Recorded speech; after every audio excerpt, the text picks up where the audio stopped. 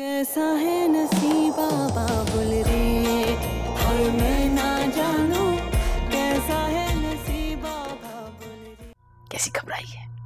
कैसी घबराई है कि मुलाकात के वक्त शौहर ना पहुंच जाए।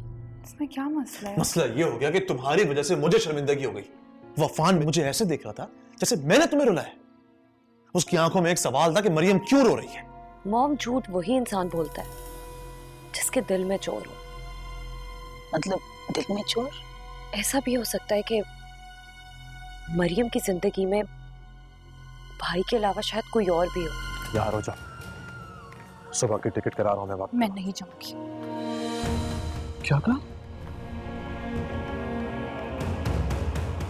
तुम क्या हुआ भाई?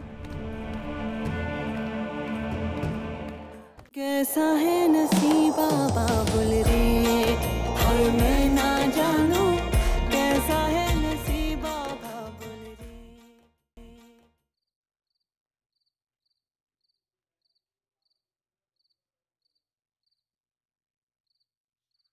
अहमद, क्या मसला है आपका?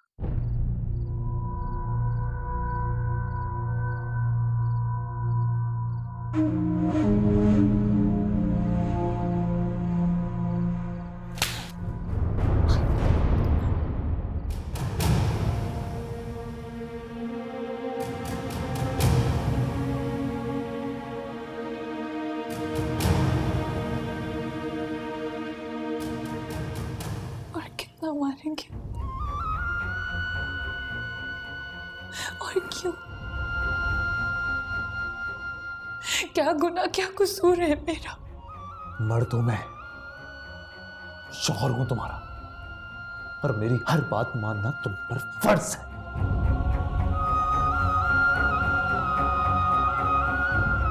ये कहाँ की मर्दानगी है अहमद कि औरत पे हाथ उठा?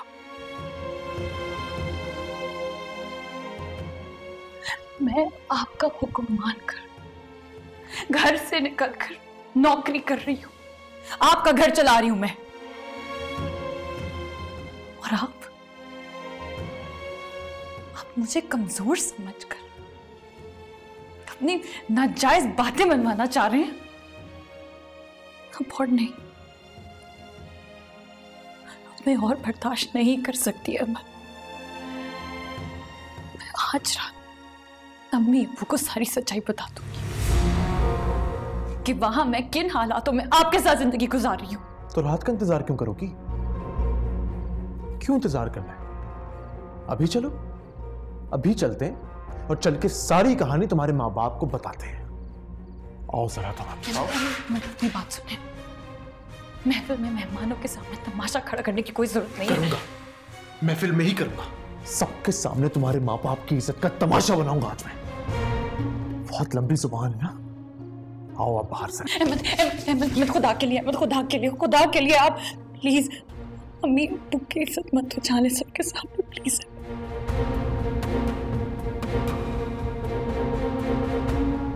क्यों? अब क्या हुआ? अहमद भाई, मरियम, आप दोनों बाहर आइए, आपको आंटी बुला रही हैं। जी आप चलिए, हम आते हैं।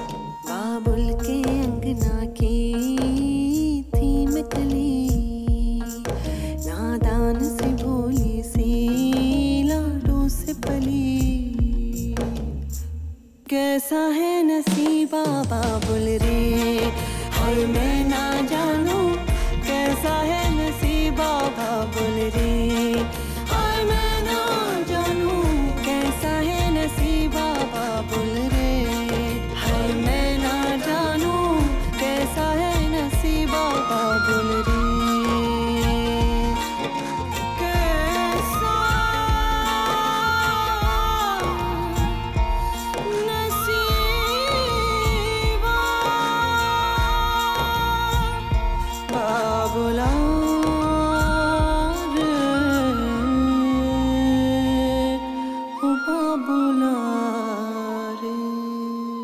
वो तो खुद डर गई थी।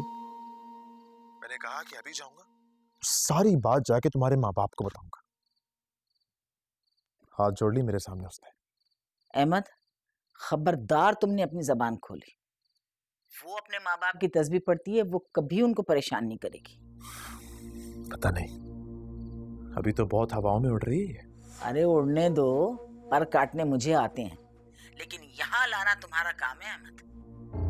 इतनी देर से मुझसे बातें कर रहे हो, वो है कहाँ आखिर? अंदर बैठी बातें कर रही है फरा से। शाबाश। और तुम मुझे यहाँ इतनी लंबी लंबी स्टोरियां सुना रहे हो। अरे जाकर वहां पर बैठो।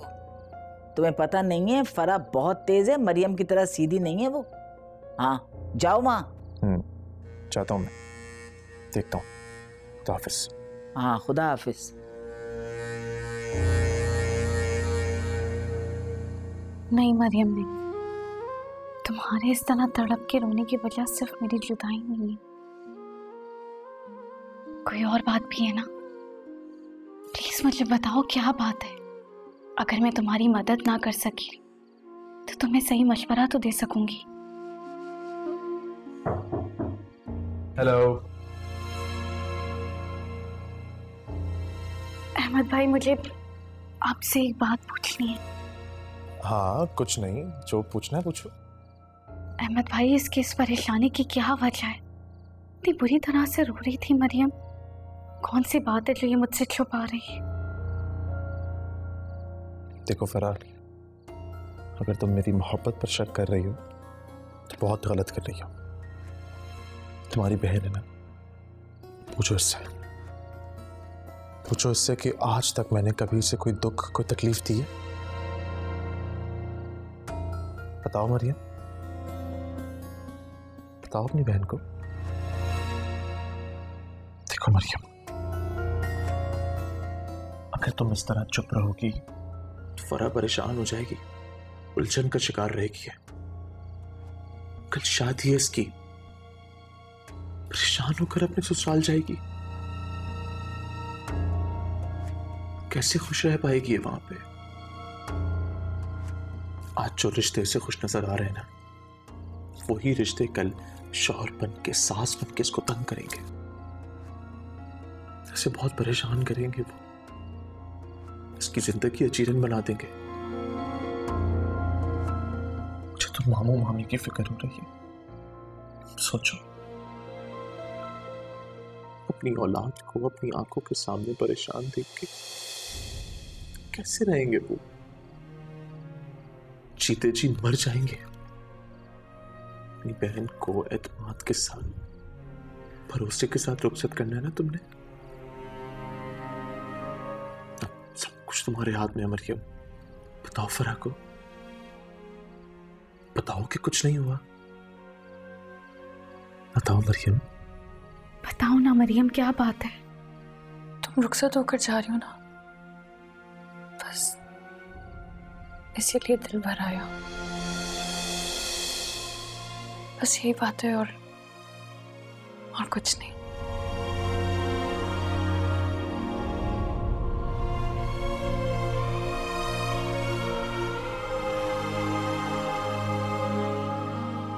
देख लिया तुमने फरा, मैं तुमसे कह रहा था कि कुछ नहीं है। ये नहीं परेशान हो रही थी। कल तुम्हारी शादी है, इसी तरह यहाँ पे बातें करती रहोगी तो कल फ्रेश कैसे रहोगी, है ना मरियम? चलो इसे आराम करने देते, हम चलते हैं। Let's go.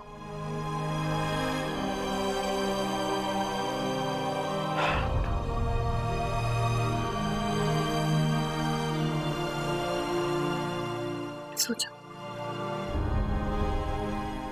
बहुत सेंसिटिव है तुम्हारी बहन, परेशान हो जाती। लेकिन तुम घबराना मत, तुम्हारी शादी है ना कल। हंसो, खुश रहो।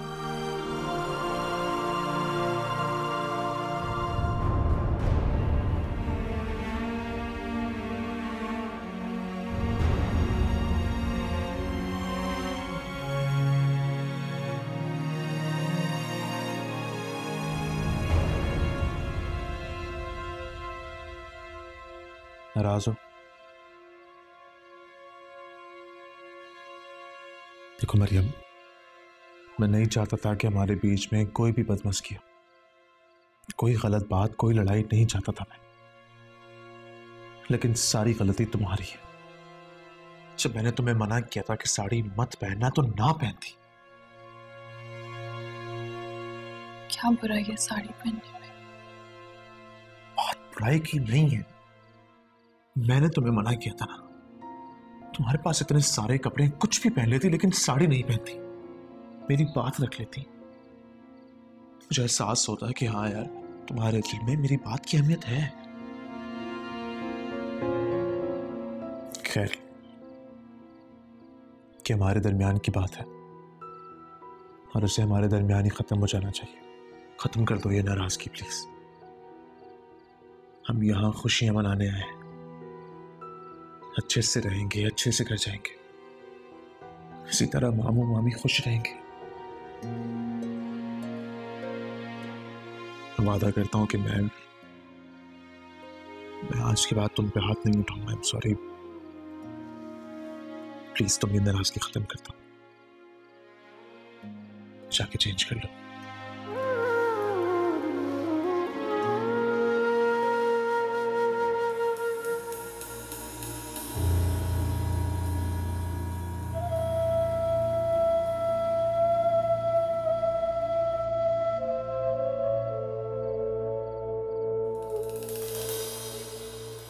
बहुत अच्छा लगा। मेरी जिंदगी का यादगार दिन था। तू मेरे साथ थी, सब हमें इतनी अहमियत दे रहे थे, बहुत अच्छा लगा मुझे। अच्छा, और मैं कैसी लग रही थी आपको? मैं तो ये सोच रहा हूँ कि आज के माइयों के पीले जोड़े में तुम इतनी हसीन लग रही थी, तो कल शादी के जोड़े में कितनी खूबसूरत लगोगी। अफान, आपने जो इतनी सारी सेल्फीज ली हैं हमारी, वो मुझे भी तो भेजें। बिल्कुल भी नहीं। क्यों? देखो, जब तुम यहाँ आओगी ना तो दोनों साथ बैठ के देखेंगे, खूब एंजॉय करेंगे। अच्छा ये छोड़ो, ये बताओ कि कल मुझसे क्या गिफ्ट चाहिए तुम्हें? कुछ भी। अच्छा, इतनी ताबेदारी। वैसे ये सिर्फ आज के लिए है या हमेशा के लिए? सिर्फ आज के लिए, हमेशा तो मैं आपको बहुत तंग करूंगी।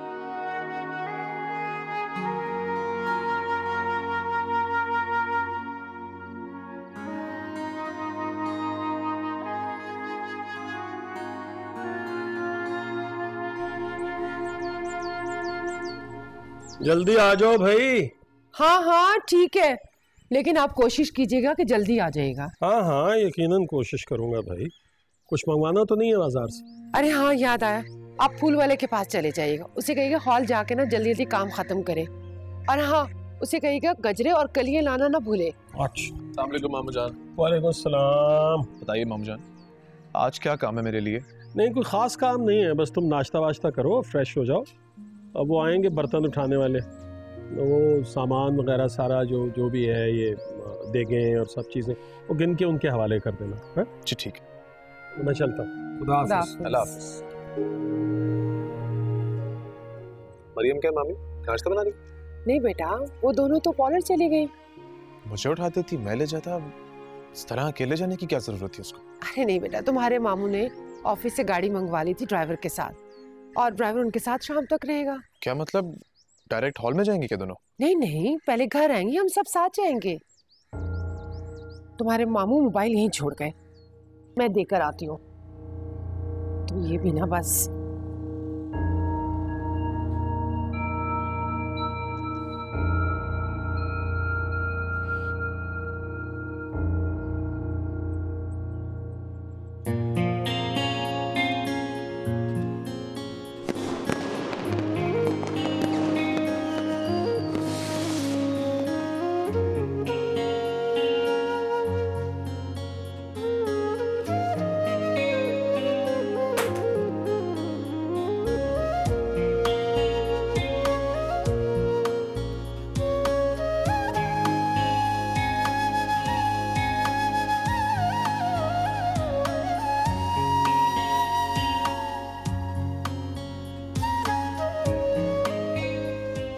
कैसा लगा कमरा?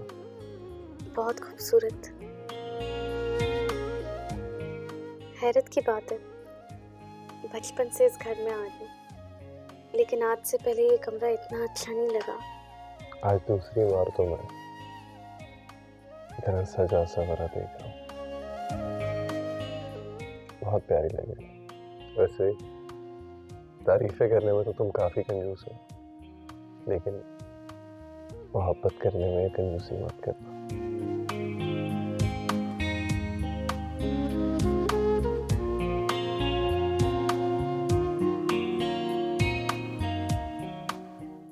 ये लो,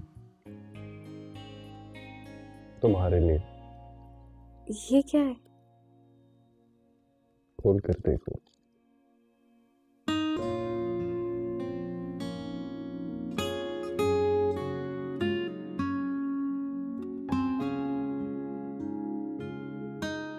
क्या हुआ, अच्छी नहीं लगी? बहुत अच्छी है।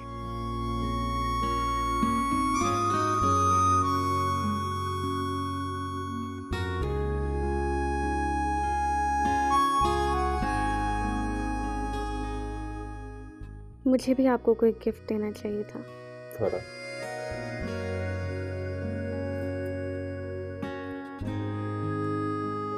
अपना साथ देखकर तुमने मुझे जिंदगी का सबसे बड़ा तोहफा दिया। अफान, आप बहुत अच्छे हैं। मैं कोशिश करूंगी कि आपकी मोहब्बत का सिला आपकी मोहब्बत से भी ज्यादा दे सकूं।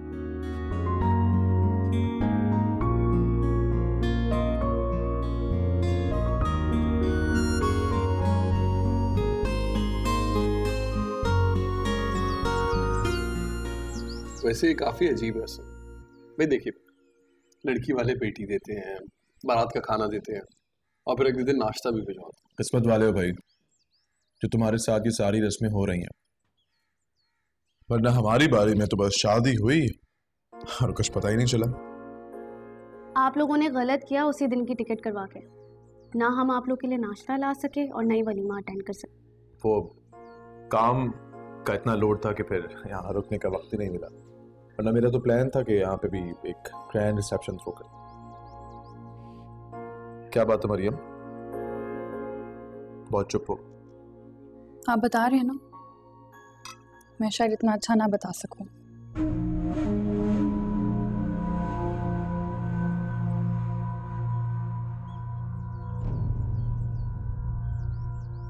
वैसे मामी चाह रही थी आंटी कि आप भी आए। नहीं नहीं, मुझे रात के लिए बहुत काम करते हैं। ये दुल्हा दुल्हन जा रहे हैं ना तुम्हारे साथ। वैसे जमाल भाई और शहाना आप भी आ जाते तो और अच्छा हो जाता। बिल्कुल। अरे अहमद लो ना, तुम तो कुछ खा ही नहीं रही, ये लो। अरे नहीं बस बस फुल हो गया, तुम खाओ। By the way, nice watch. अच्छी तो होगी यार, तुम दोनों ने तो गिफ्ट की।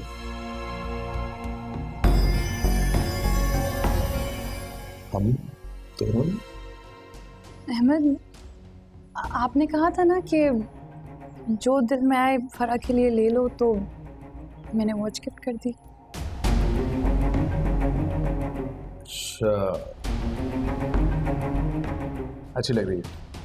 Thank you.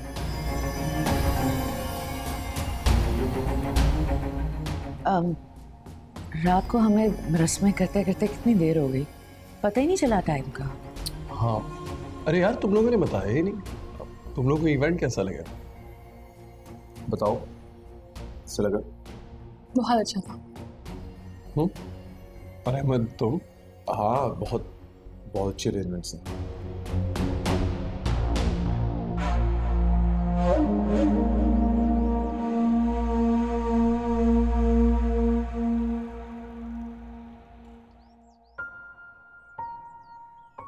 अरे आप यहाँ क्यों आ गए? बाहर सब पूछ रहे हैं आपका। इतनी महंगी घड़ी तुम्हारे पास कहाँ से आई? यहीं से खरीदी है मैंने। पैसे कहाँ से आए? अम्मी ने दिए थे। मामी ने? जी। झूठ झूठ बोल रही हो तुम। अम्मी चाहती थी कि हम दोनों की तरफ से बहुत अच्छा गिफ्ट हो, तो अफान की नजरों में हमारी इज्जत रखना चाहती थी अहमद। तुमने उन्हें हमारे हालात के बारे में बता दिया? वो माँ है अहमद, थोड़ा बहुत तो अंदाजा हो चुका होगा ना, समझती हैं वो। तुम जाओ, मैं आता हूं।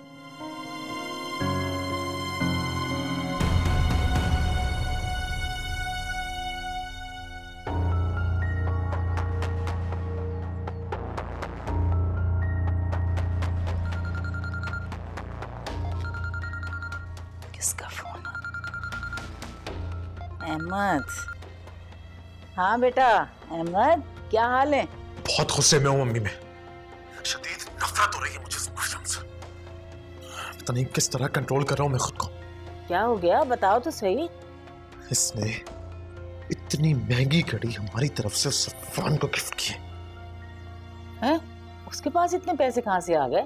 मैंने पूछा इससे, पूछा मैंने इससे, कह रही है कि अम्मी ने दी है हमारी इज्जत रखने के लिए। क्या कह रहे हो अहमद, मुझे कुछ समझ नहीं आ रहा। बस ये समझ लें कि ये दोनों माँ बेटियां मिलके हमारे खिलाफ एक बहुत बड़ी साजिश करेंगे। इनके पास कहाँ से आएंगे 25-30 हजार रुपए घड़ी देने के लिए? मैं जानती थी कि भेज तो दिया है इसको, ये इतने आराम से वापस नहीं आने वाली। जी बताएं कि मैं क्या करूं? बेटा आज वलीमा अटेंड करो और 2 दिन में वापसी की तैयारी करो। ठीक है, मैं कोशिश करता हूँ। और सुनो, बहुत समझदारी से फूंक फूंक कर कदम रखना होगा तुम। समझ रहे हो ना अहमद मेरी बात?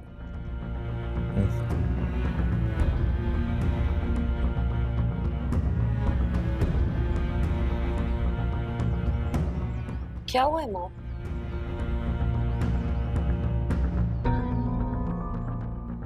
तुम ठीक कह रही थी, कोई और है उसकी जिंदगी में, बहुत पैसे वाला है।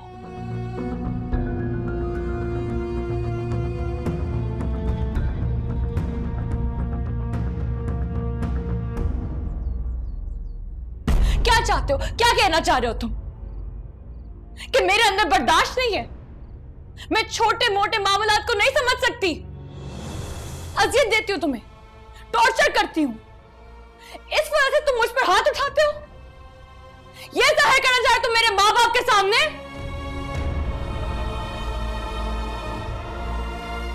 कैसा है नसीबा बाबुल रे, और मैं ना जानूं कैसा है नसीबा बाबुल रे। खालूजान ये आपके लिए। ये क्या है भाई? ये मेरे अम्मी और फरा की तरफ से एक छोटा सा गिफ्ट है आपके लिए, मोबाइल। अरे यार इसकी क्या जरूरत है, मुझे नहीं चाहिए बेटा। खालूजान आपने भी तो मुझे इतने गिफ्ट्स दिए, मैंने तो कभी इनकार नहीं किया। प्लीज अबू रख लेना। जमाल भाई प्लीज इनकार ना कीजिएगा, बच्चों की ख्वाहिश है, उनका दिल टूट जाएगा। और हाँ मुझे याद आया कि कल आपका हमारे यहाँ खाना है। अब ये नया तकल्लुफ किस लिए भाई, क्या जरूरत है इसकी? जरूरत है खालूजान, ये दावत हमने खास मरियम और अहमद के एजाज में रखी है। अच्छा ठीक है, फिर ये दोनों आ जाएंगे। मामूजान इतनी सारी दावतें खा ली हैं, बस सब और नहीं प्लीज। ये क्या बात हुई अहमद भाई, अगर आप लोग नहीं आएंगे तो मैं नाराज हो जाऊंगी। पर इस दफा पॉसिबल नहीं हो सकेगा, but I promise next time. आप लोग इसीलिए नहीं आ रहे ना कि कहीं हम आपके घर ना आ जाएं? इस बात का मैं क्या जवाब दूं मामा? हाँ तो ठीक है, मान लेते हैं इनकी दावत, हम जरूर आएंगे। थैंक यू खालूजान, आपने भी आना है प्लीज। अच्छा भाई देखते हैं आज आ जाए।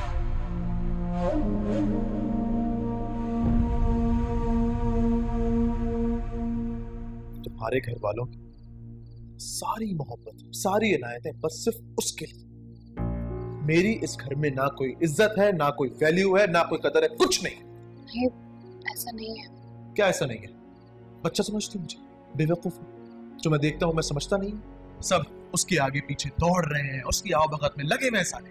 अहमद नई नई शादी हुई है उसकी, दूल्हा है वो, इतना थोड़ा प्रोटोकॉल तो मिलना चाहिए उसको। हाँ बिल्कुल बिल्कुल, दो सारा प्रोटोकॉल उसे दो, और मैं मुझे इस घर का मुलाजिम बनाओ और घर के सारे काम इस नौकर से करवाओ। अहमद अबू आपको बेटा समझते हैं, वो एक मान से आपको काम करने का बड़ा मान दिया है तुम्हारे बाप ने, एक छोटी सी दावत तक तो की नहीं हमारी, बस एक शादी कर दी बड़े से होटल में, बस। वो भी हमारे लिए नहीं, अपनी खुशी के लिए, अपनी इज्जत बनाने के लिए। पलट के एक दफा मेरी माँ से पूछा तक नहीं कि किस हाल में रह रही है वो। कम से कम मुझसे ही पूछ लेते कि बेटा तुम्हारी कोई ख्वाहिश, कोई फरमाइश, कुछ चाहिए तुम्हें? नहीं, अरे ये तो मेरा बेटा है, मेरा बेटा। अरे भाड़ में जाओ यार, नहीं बनना मुझे किसी का बेटा बेटा। दामाद, दामाद बनना है मुझे, इस घर का बड़ा दामाद। उसकी जो हैसियत, उसकी जो इज्जत होती मुझे वो चाहिए। बेटा बनाएंगे।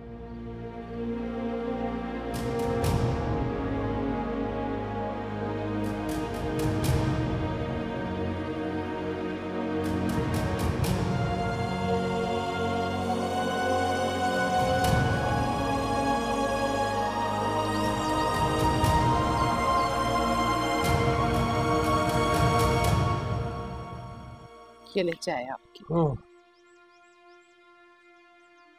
घर बिल्कुल वीरान सा हो गया है फरा के जाने से। हाँ, वो अपना मुंह ही का बंद रखती थी, कोई ना कोई किस्सा, कोई ना कोई फरमाइश रहती थी उसकी जबान पर। मैं तो ये सोच रहा हूँ कि ये वापस मलेशिया चली जाएगी तो बिल्कुल ही उदासी हो जाएगी। क्यों? हम फरा के घर जाएंगे, मरियम से स्काइप पे बात करेंगे, और कुछ नहीं तो हम दोनों वॉक के लिए जाएंगे। हम दोनों को अपनी सेहत का भी तो ख्याल रखना है ना। क्यों मरियम बेटा, मैं सही कह रही हूँ ना? मम्मी, मुझे आप दोनों से बहुत जरूरी बात। अस्सलाम वालेकुम। अस्सलाम वालेकुम मामू। अस्सलाम वालेकुम। अरे भाई कहाँ गायब हो गए बगैर बताए? मामू वो जैन से गाड़ी लेने के लिए चला गया था। गाड़ी? जी, आज मैंने सोचा कि मरीम को घुमाने ले जाऊं। अच्छा, जाओ जाओ। आप लोग भी साथ चलिए ना। चले ना मामी, मुझे अच्छा लगेगा। नहीं नहीं, हमने जाके क्या करना है यार। बच्चे बच्चे घूमा हो बस, जाओ। सही, चले मरियम। इस वक्त में? हाँ, मौसम इतना अच्छा हो रहा है, चलो मजा आएगा। हाँ बेटा, जाओ तैयार हो जाओ जाके। नहीं नहीं, तैयार होने की क्या जरूरत है, वैसे ही तैयार है। चले।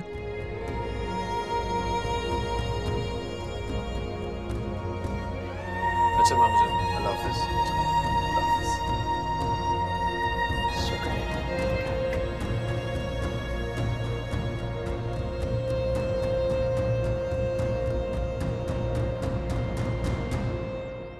मरियम, तुमने ये ड्रेस पहले कब पहना है? पहले नहीं पहना, आज ही अहमद ने दिलाया। इससे तो अच्छा ही नहीं लग रहा था, मैंने जबरदस्ती दिलाया। अच्छा, तो आज आप लोग शॉपिंग पे गए थे? हाँ, बस मैंने सोचा कि शॉपिंग कर ली जाए, वापसी की तैयारियां। जाने की बातें बाद में करना, पहले कुछ दिन आओ, हमारे घर आके रहो। नहीं आंटी, काम बहुत है मलेशिया में, इस दफा तो नहीं हो पाएगा, but I promise next time जरूर। दोबारा भी रुकना, लेकिन इस दफा यहाँ रुकना पड़ेगा। आप फरा, इन दोनों के लिए वो ऊपर वाला कमरा ठीक करा दो। ठीक है अफान। अफान, ज्यादा दिन तो नहीं रुक सकेंगे, सिर्फ एक दिन रुक सकते हैं अफान। मरियम, मेहमान आता तो अपनी मर्जी से है, लेकिन जाता मेजबान की मर्जी से है। तुम दोनों बस शुक्रिया। मरियम, अम्मी की कॉल आई थी, आओ बाहर बात करवा दूं। मैं घर जाके बात कर लूंगी। देखो, अभी अभी मिस कॉल आई है, आ जाओ बाहर, कर लो बात। जाओ ना बेटा, आपा का फोन है, जरूरी बात करनी होगी। मैं आती हूँ।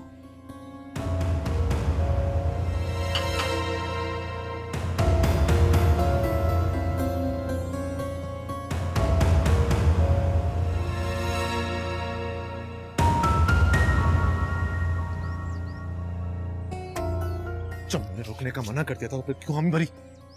अफवान के सामने मुझे नीचे दिखाना चाहती हो, उसकी नजरों में गिराना चाहती हो मुझे। आपको इज्जत दे रहे थे, इतनी मोहब्बत, इतनी अपनाहियत के साथ रुकने। बस, बहुत समेट लें तुम लोगों की मोहब्बतें, और नहीं चाहिए।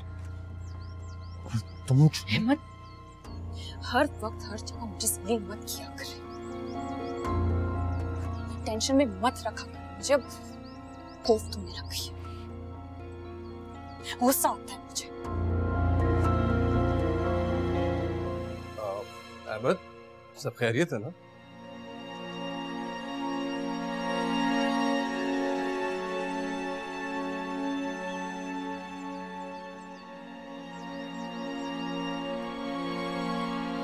सब खैरियत है ना?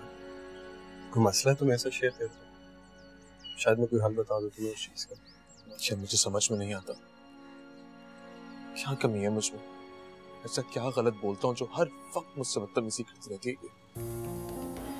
छोटी छोटी सी बातों पे लड़ती है, मुझे डांट देती है, सुना देती है मुझे। मरियम डांट देती है, सुना देती है? हाँ, तुम जानते हो ये मुझसे किस बात पर जिद कर रही थी? किस बात पर? कह रही है कि 1-1.5 महीना में यहीं पर रुकूंगी, तुम जाओ।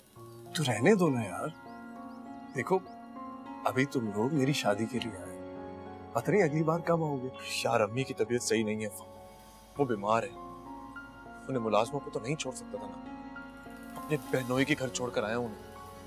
अब तुम खुद बताओ मेरी गैरत इस बात की इजाजत कैसे दे दे यार अपनी बहन के घर अपनी माँ को रखवाऊं? मेरी गैरत इस बात की इजाजत नहीं देती कि मैं अपनी बहन के घर का पानी तक पीऊं। अब इतनी छोटी सी बात मैं इसको कैसे समझाऊं?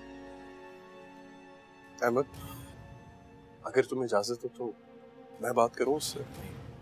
उसकी कोई जरूरत नहीं है, मैं अपने तरीके से प्यार से मोहब्बत से उसे समझाने की कोशिश करूंगा। मियां बीवी में किसी थर्ड पर्सन की इन्वॉल्वमेंट मुनासिब नहीं है। Anyway, thanks.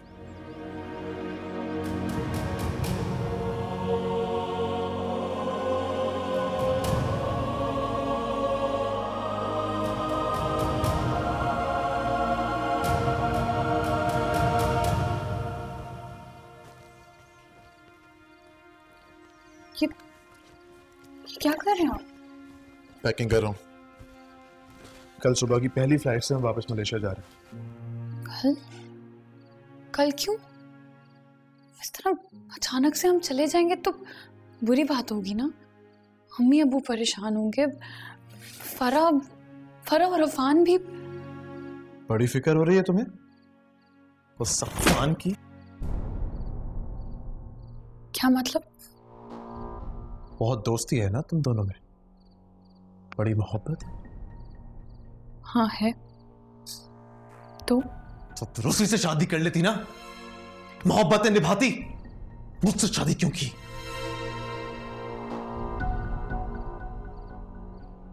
आप सिर्फ अपनी पैकिंग करें, मैं आपके साथ नहीं जा रही।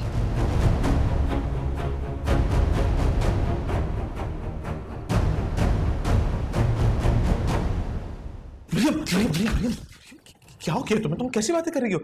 तुम फिर वैसी बात कर रही हो मरियम? यही मेरा आखिरी फैसला है।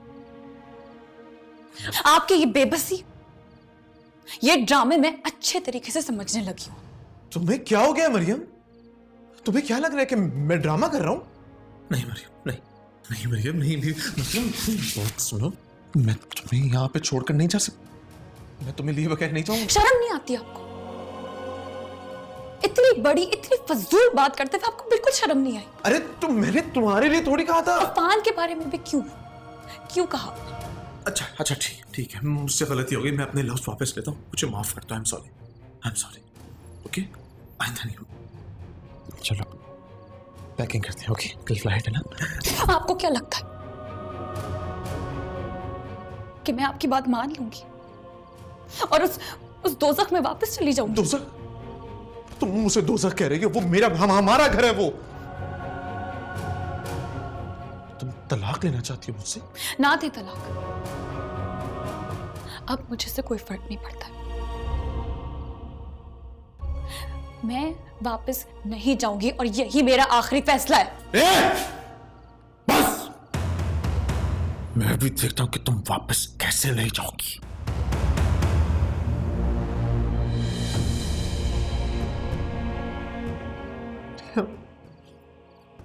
तुम्हारे आगे हाथ छोड़ता हूँ, प्लीज अपना फैसला बदल दो भैया, तुम्हारे हाथ छोड़ता हूँ।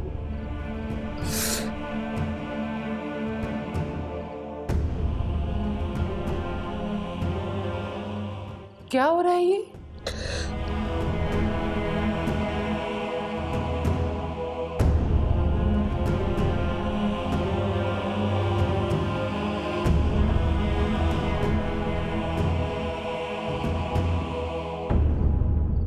लोगों का अभी तक हनीमून का प्लान नहीं बना?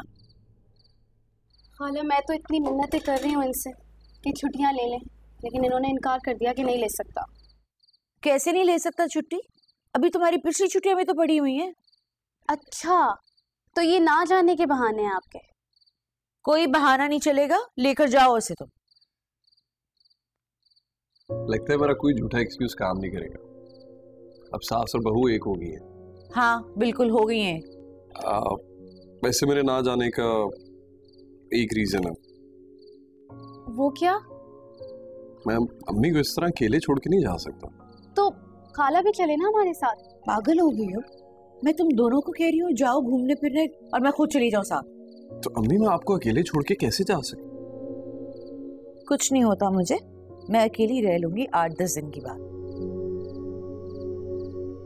तो फिर बेगम साहिबा कहाँ जाना है आपने? झील सैफुल मलूक। झील सैफुल मलूक, ठीक है। फिर खैर जाके टिकट्स ले लेते हैं। नहीं अभी नहीं। क्यों? मरियम और अहमद भाई चले जाएं फिर।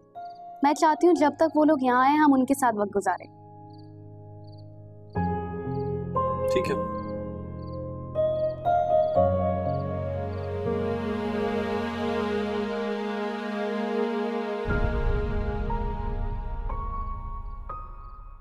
मरियम रो क्यों रही हो बेटा?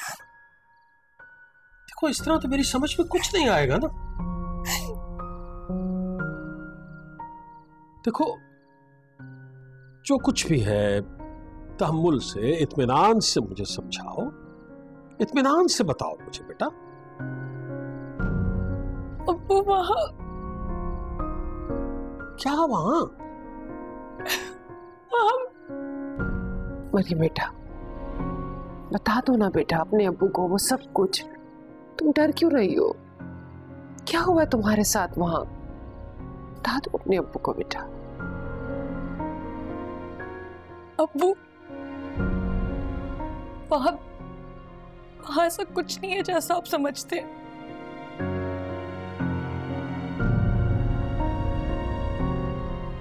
अब्बू मैं बहुत तकलीफ में, बहुत अजियत से जिंदगी गुजार रही हूँ।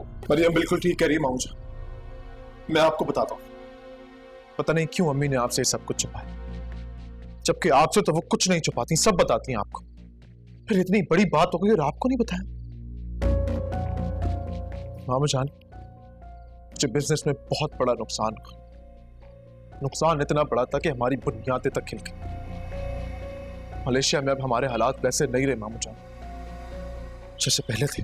लेकिन ये बात तो आपा मुझे बता चुकी हैं।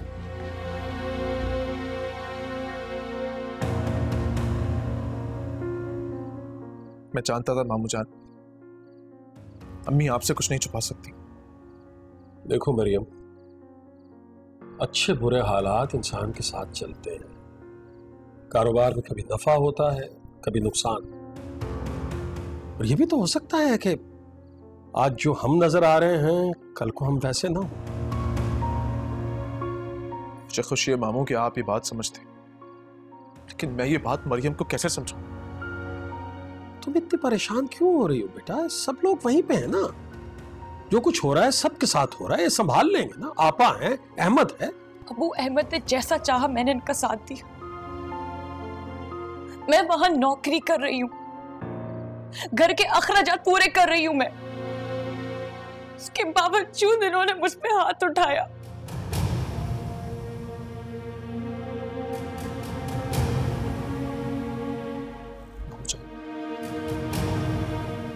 आप मेरी बात सुनें, आप खुद सोचें। नुकसान इतना बड़ा था कि उसने हमारी बुनियादों को हिला के रख दिया। अगर ऐसे में मरियम मेरे घर का खर्च चलाने में मेरी मदद कर रही है तो इस पे मैं इसकी इज्जत करता हूं, कदर करता हूं मैं और हमेशा करूंगा। और ऐसा हरगिज नहीं है मामू जान कि मरियम हमेशा काम करेगी, नहीं। सिर्फ जब तक मुझे एक अच्छी नौकरी नहीं मिल जाती बस मैं खुद इसका काम छुड़वाऊंगा, मैं वादा करता हूं।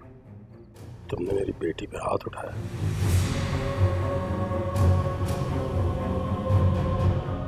मरियम पे हाथ उठाया तुमने।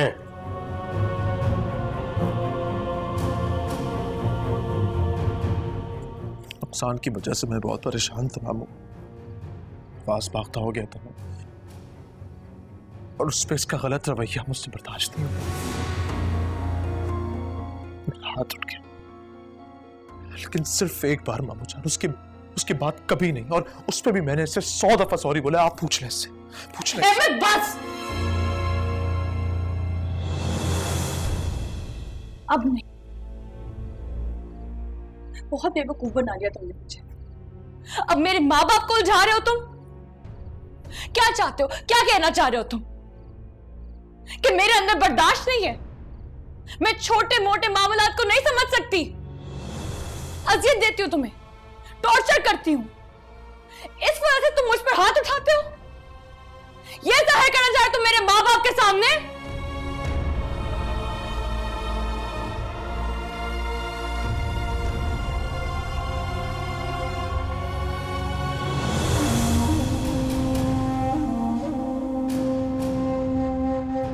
मरियम तुम्हारे साथ मलेशिया जाएगी,